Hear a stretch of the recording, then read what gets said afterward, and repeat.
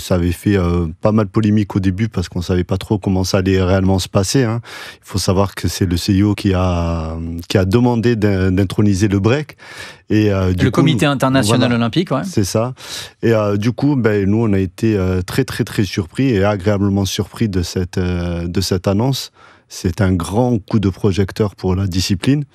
Et je pense qu'on est en train, de toute façon, toute la communauté break se prépare à ce moment de fête. Et est-ce que vous êtes aussi surpris, mais dans le mauvais sens par contre, par l'annonce faite par les organisateurs des JO de Los Angeles en 2028, puisque là, le breakdance ne sera pas au programme. Le comité d'organisation préfère d'autres sports, le baseball, le cricket, entre autres. Effectivement, on est un peu déçus parce que Los Angeles avait du sens. 2028 aux États-Unis, cette discipline est née là-bas. Et ça aurait été ça aurait été de manière très positive et autant on aurait été encore plus dans l'accompagnement, ça aurait été quelque chose de positif, super pour nous de pouvoir accompagner nos athlètes jusqu'en 2028.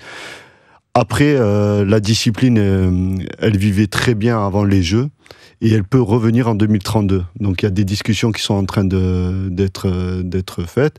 Donc là, ce qui nous laisse du temps pour préparer nos futurs athlètes. Mais en inscrivant le breaking au menu des JO de Paris, est-ce qu'il y a un risque de dénaturer la pratique du hip-hop parce qu'il est né dans la rue, sans autorisation, et là on lui impose un cadre ?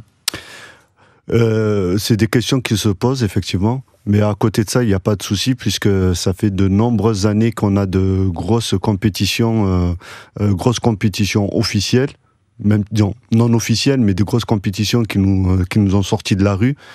Ça fait de nombreuses années qu'on intègre les théâtres et les grosses salles en France, donc il n'y a pas de souci.